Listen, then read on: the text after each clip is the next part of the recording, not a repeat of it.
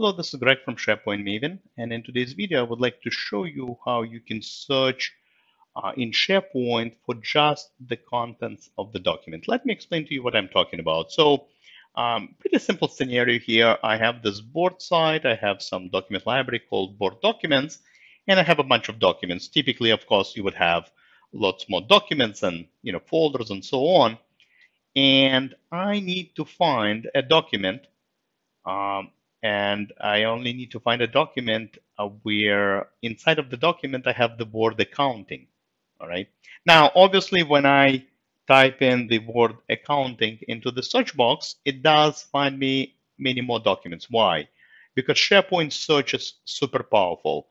When you type something into the search box, it searches the file name, it searches the folder name. It does search inside of the document as well. It also searches any metadata. So if I had a column, let's say with department names, and one of them would be accounting, and essentially just, will show me all the documents that are tagged against accounting. So the search in SharePoint is pretty powerful, but you know what? For my particular use case, I don't need any of this, all right? I just need the documents that have word accounting inside of them. That's all. I don't need anything else, any other files that might have maybe the word accounting in their file name. So obviously, again, when I type this in, it shows me a lot more than I need, right? It shows me the documents for the file name with this particular keyword and so on. So how do we only search for documents that contain the keyword? Essentially, we want to isolate from search the file name, folder name, or any metadata we might have. All you need to do is just type in this body, and then colon, and then the word you're looking for.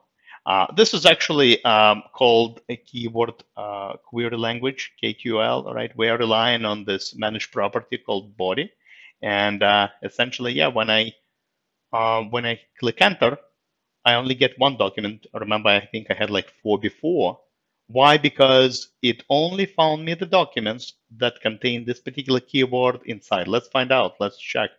I open this document and look at this. Even though the file name of the document says, test document 3 or something like that, it did find me this document. Why? Because I have this particular keyword inside. All right. It ignored all the other documents.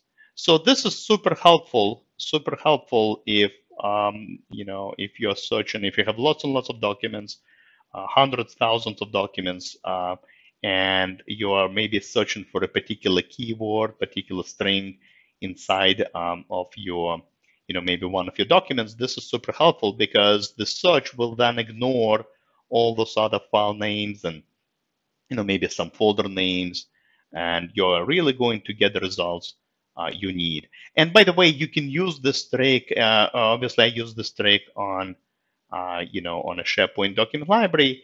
You can also use this trick pretty much from anywhere. At the site level, all right, you can search at the site level. You can search globally. Let's just say, what, I have no idea where my document is, which site, which library.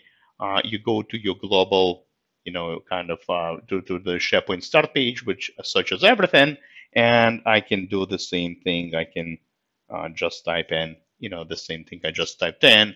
And in this case, you can see, I mean, it still finds me a lot more because I'm searching everything, but you know what? I just need the files, and look at this. Essentially, it finds me now all the files that contain this particular keyword. All right, and obviously, since I recently accessed and uploaded this document, here it is again. All right. So very powerful search trick, in my opinion. Hopefully you found this trick helpful. As always, happy to see you on my YouTube channel as well as my blog, SharePointMaven.com, and meet you again on my YouTube channel again. Thank you very much. Have a great day. Bye-bye.